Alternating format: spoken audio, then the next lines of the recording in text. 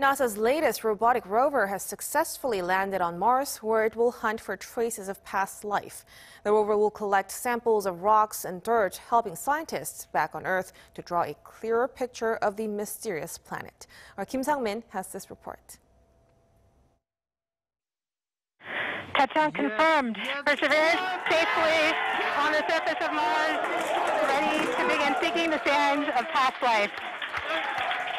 Cheers and applause erupted in NASA's control room as its latest robotic rover, Perseverance, landed on Mars on Thursday U.S. Eastern Time, reaching its destination after a 7-month-long, 300 million-mile journey.